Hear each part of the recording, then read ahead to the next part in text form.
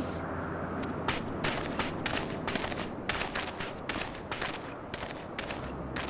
Oh. You were waiting for me.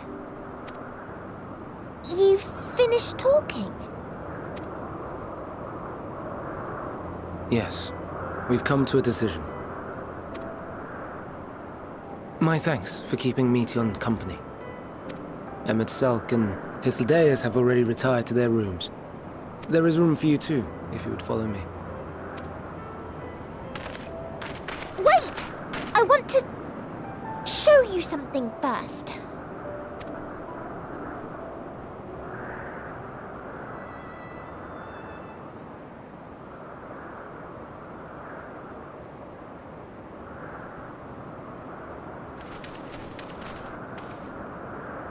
Elpis flowers?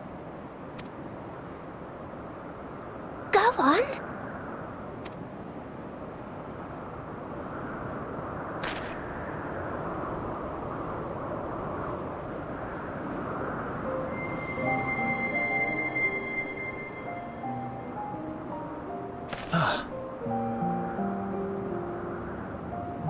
You're not the only one, Hermes. Others feel sad too. You're not alone.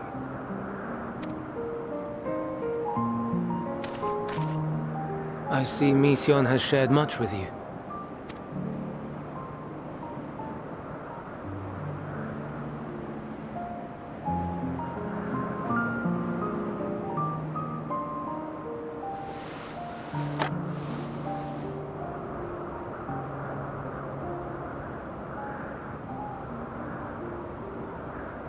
May we talk a moment?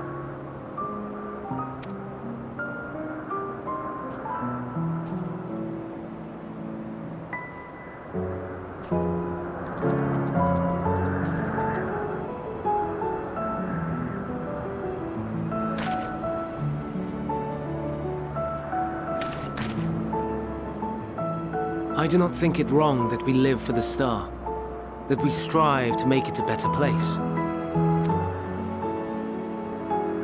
And yet, in carrying out my duties here, there are times when I am plagued by doubt. Do you recall what Hythlodaeus said, when we first spoke of my nomination? Death is the privilege of those who have fulfilled their purpose, a choice they embrace of their own free will, and when they depart, it is always beautiful. Perhaps it is, but only for man. Creations that he deems useless are discarded with nary a second thought. Some scarcely born into the world, afforded a handful of breaths before life and potential are abruptly extinguished. We make an effort to spare them the pain, but they sense what awaits. Rage and anguish and cower and fear, and it is not beautiful. Yet no one cares. No one. So fixated are we upon the duty that we do not pause to question the method. Pain and suffering, confusion and despair, writ plain in the eyes of those poor creatures. Yet no one sees. We turn a blind eye and carry on in blissful ignorance. Not amiss. And always, always the blossoms shine pure and white. A contradiction so blatant I could scream, want to scream. How can you all accept this aberration? Then I wonder, am I the aberration for thinking thus? And I am filled with dread. But now I know I'm not alone. Not the only one for whom the flowers weep. I won't ask what you thought as you kneeled beside the Elpis, or if you only did it at Meteion's insistence. Nevertheless, I thank you. To know that you too have experienced suffering is a comfort.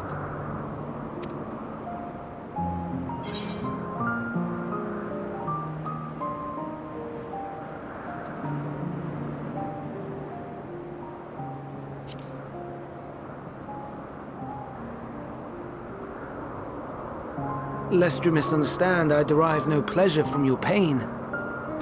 It's just the fact that you are still here in spite of your suffering gives me heart.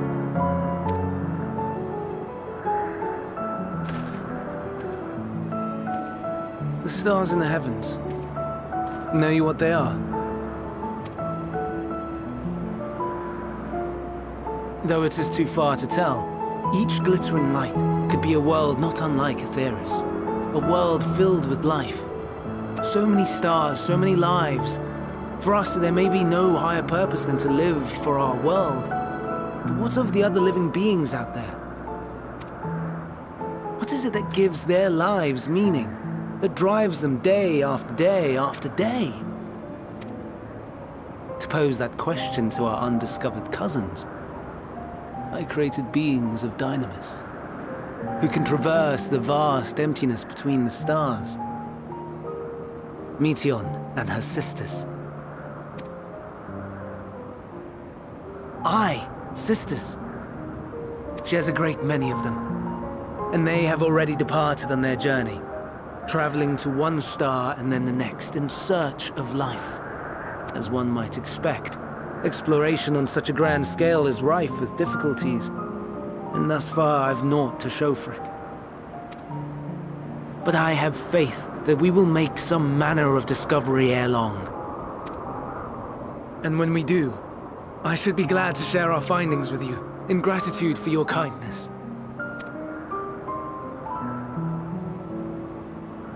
It's getting rather late. We had best find our beds. It would not do for both of us to be sleep-deprived on the morrow. Come, Meteion. Let's head back. All right!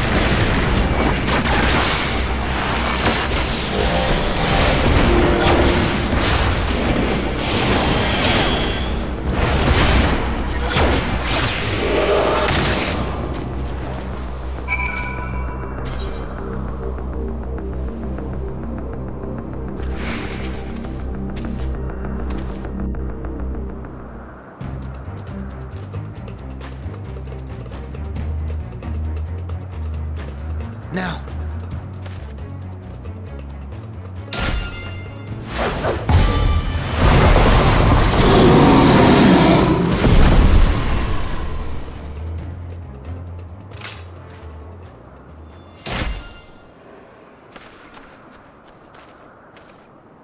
Oh.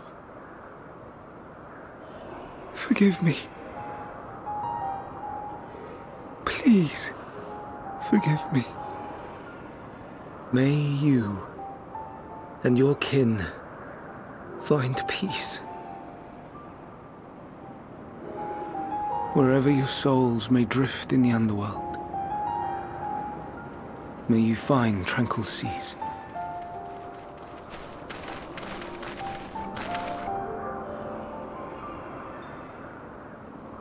Be not forgotten, in concept endure, to reclaim form and one day live again.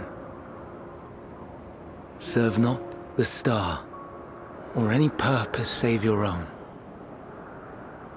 Live again, if that be your desire.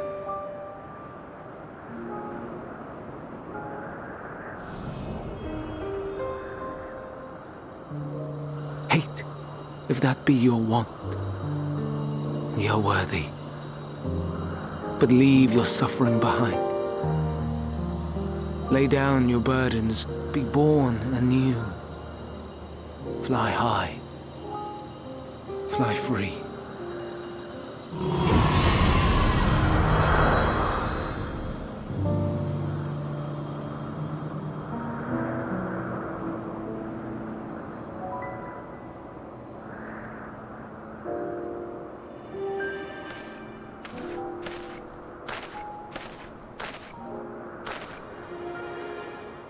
Join the convocation, Hermes.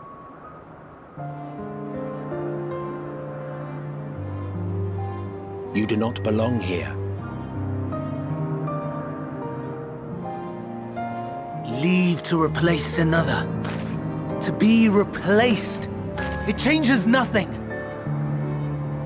Tell me, do you think it right that we sacrifice all these lives for the sake of the star? And when the star has reached perfection, what then? If all who are satisfied choose to die, shall we all die in satisfaction?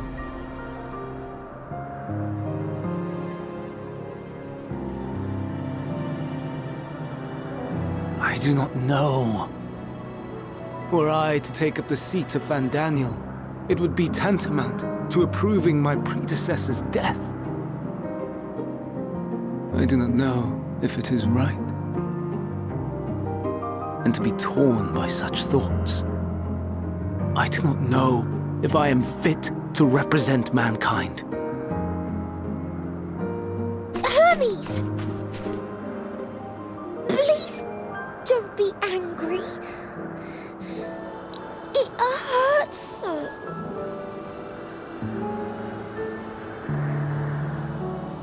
Forgive me. If you would still consider me in spite of everything, I beg some time to gather my thoughts. Meanwhile, Hythlodaeus, I fear I must trouble you to attend to the others. 'Tis no trouble at all. Take as long as you require.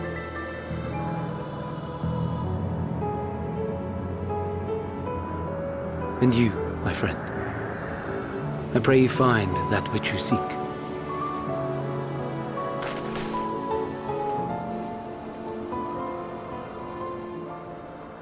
I expect we have some few matters to discuss. Shall we return to the 12 Wonders for a time? Aye.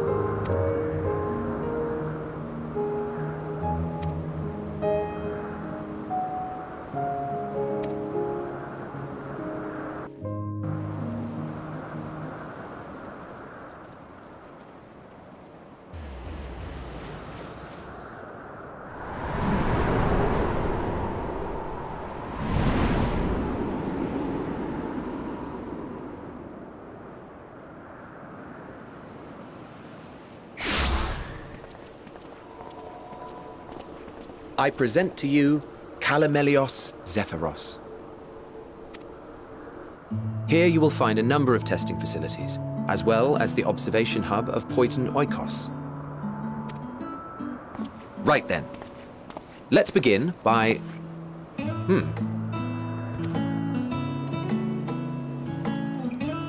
Well, well, an Arrayus. How delightful.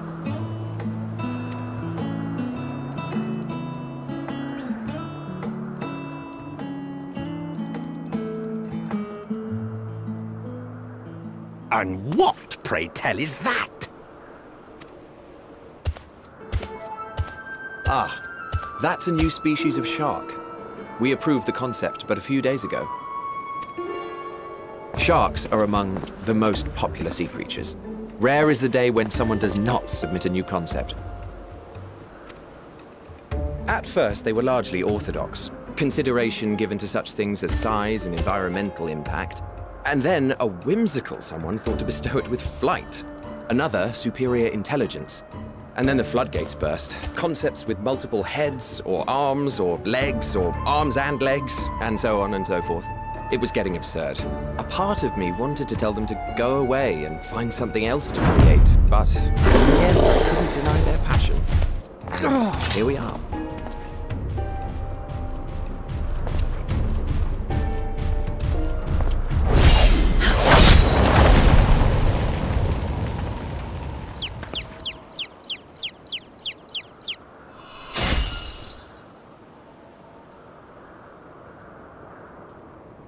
That was too close.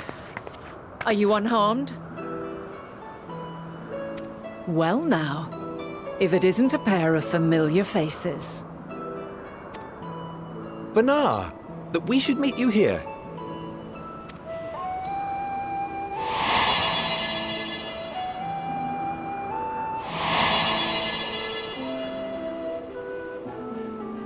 As I mentioned earlier, the better part of the convocation holds that when we retire is when we return to the star. Well, she is not among said majority. Even after stepping down, she carries on with her work. Benar is her name, and she is the previous Azem.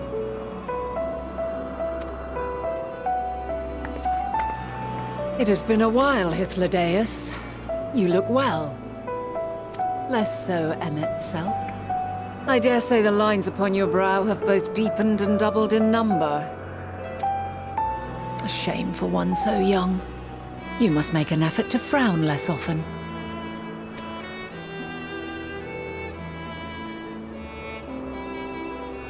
Easier said than done, thanks to your unruly successor.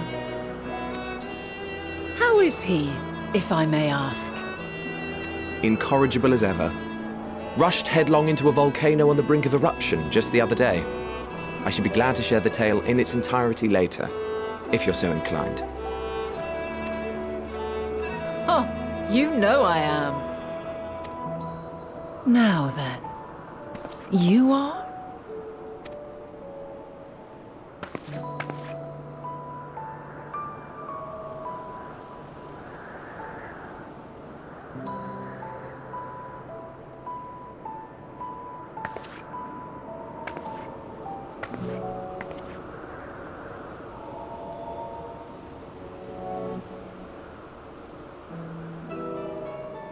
I say, have you perchance come from the future?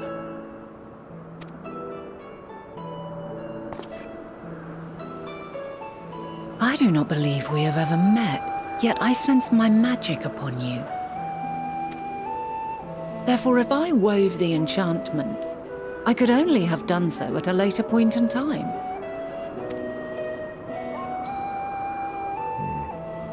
What manner of magic is this, if I may ask? A traveler's ward, of course. It prevents the corruption of one's ether.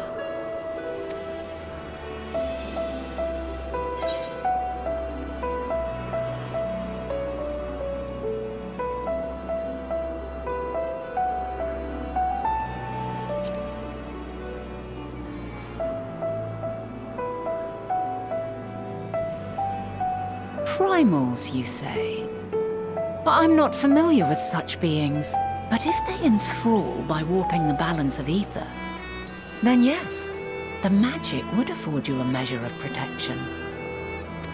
I gather from your question that you are not ignorant to its presence. Hold on. From the future? That's absurd.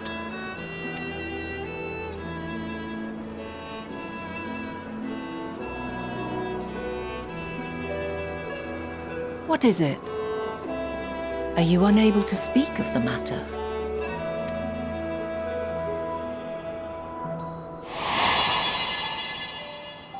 The reality to which you must return exists as a result of the final days. You cannot reshape the past to undo the tragedies of the present.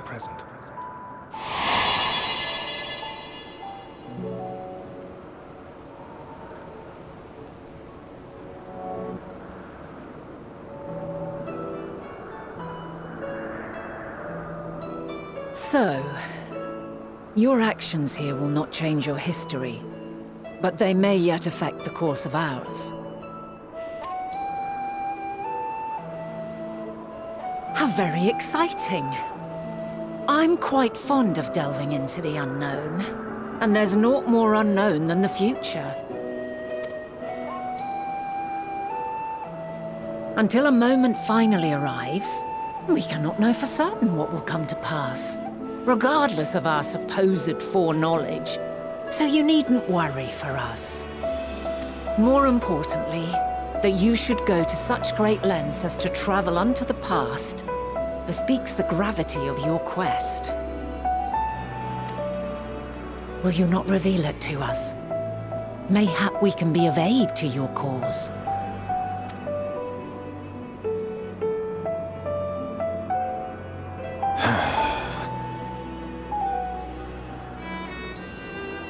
If this is true, then you've been keeping quite the secret to yourself. As a representative of the Convocation, I will hear it all. Your identity, purpose, everything.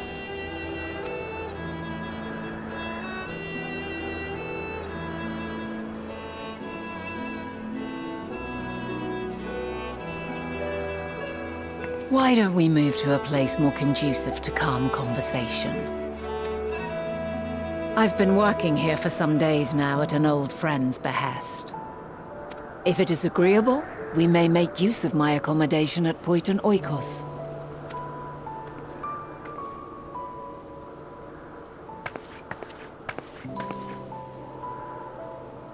We were meant to meet. I am certain of it. Else I wouldn't have marked you so clearly, and sent you unto myself in the past.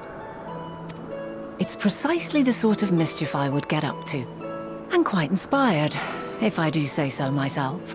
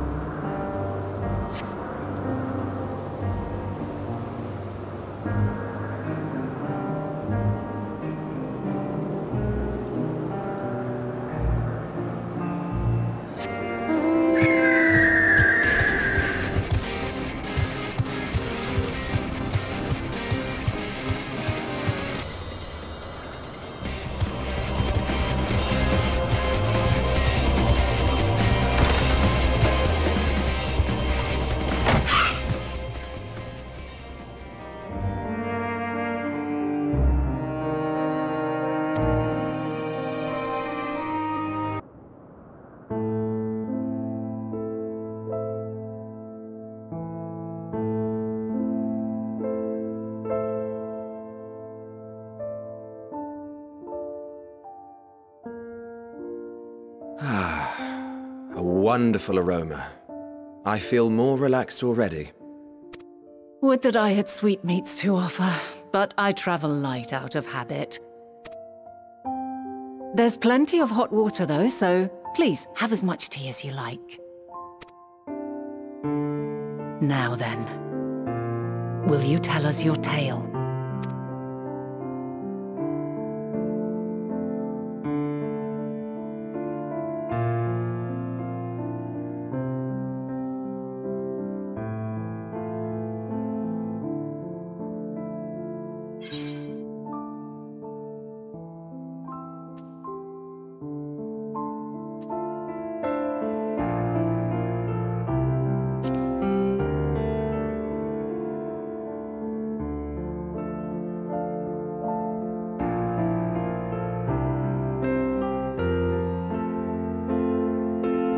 Why don't you start from the beginning?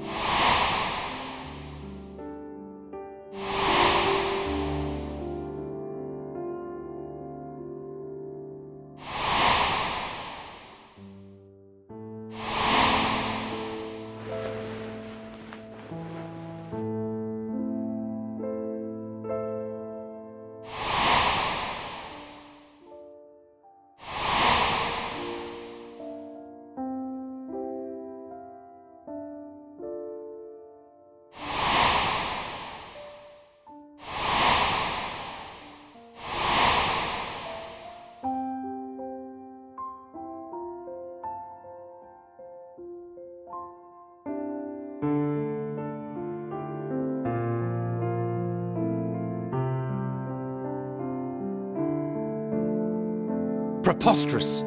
Utterly preposterous.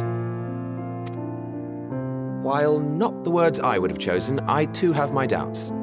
Much of it borders on the incredulous. What of you, Vanar?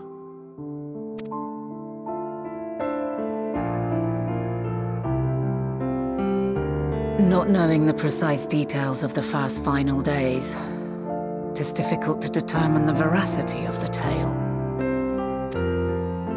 Supposing it is all true, I must ask myself why I would do what I did. Why would I feel I had no recourse but to oppose the 14 and create this Hydaelyn? Circumstances change, of course, but it would not have been an easy decision regardless. No, there must have been a reason. One compelling enough to force me to take such drastic measures. Then there is the Elpis flower, which I said would serve as a guide. That it's of import to your mission is plain, but your presence here leads me to believe that this place also holds significance. But what could it be? What are we meant to accomplish? Might it not be simply thus? In the future whence he came, the final days could not be averted. Mankind has no choice but to flee the star. By alerting us to that eventuality, perhaps you wish to pave the way for other futures. Theoretically speaking, it is a possibility. Yet if that were my primary objective, I see no reason to guide our friend to Elpis specifically. The capital and Amarot, or even my own home would be more logical destinations.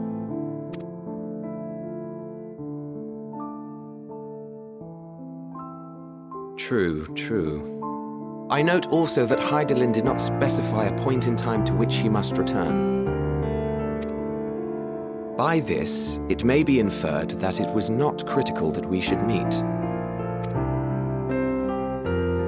alternately, she had reason to believe that our paths would converge, coincidental though it may seem.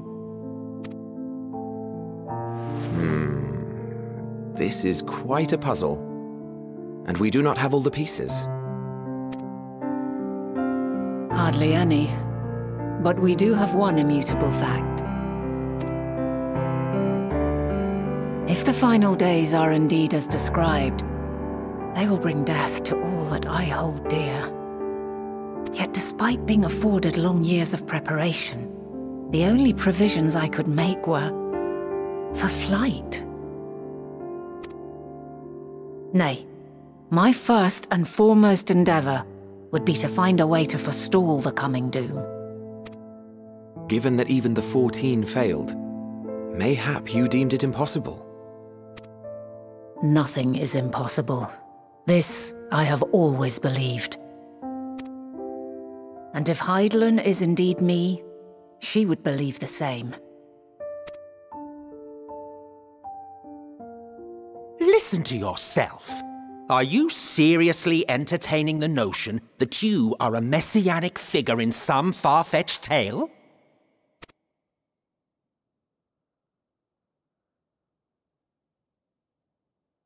Well, I will not. I refuse to accept that our world could be undone by some unforeseen calamity. I also take offense to my portrayal as a megalomaniacal madman.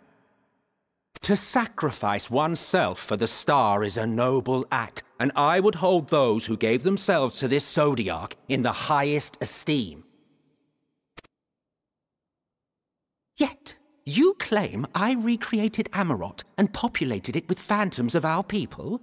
A bizarre indulgence that would be insulting to their memory. Worse still, I even invited you there. Literally invited my own downfall. Why would I do something so idiotic and inexplicable?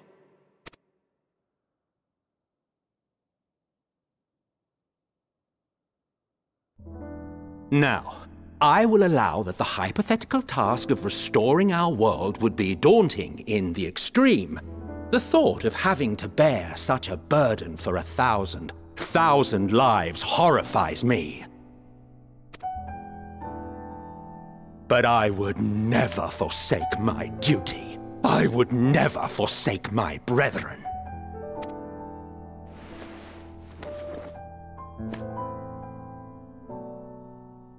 You do not know me. I've had my fill of your fiction. I will return to my duty, and you will not bother me again.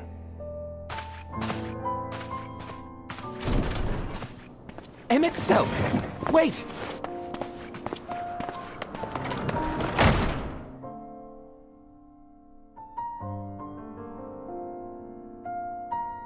You've seen much of Elpis already.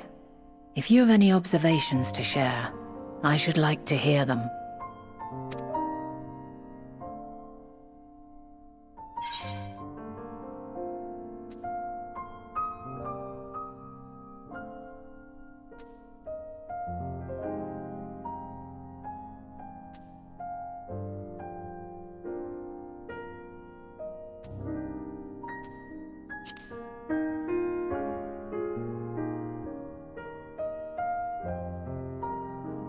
Hermes and his creation Meteion, you say?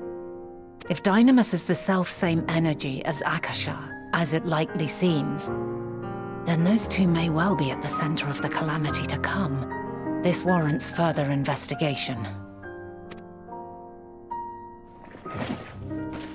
With that settled, tis time for action. The missing pieces of the puzzle are here, I'm certain of it. And when you find them, the picture my future self has painted will be complete, and you will have your answer. Now suffice it to say, I will aid you in your quest.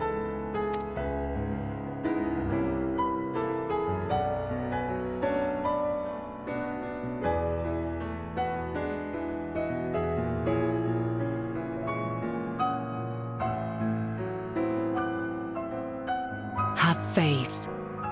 If Emet-Selch is the man Azam described to me, we've not seen the last of him.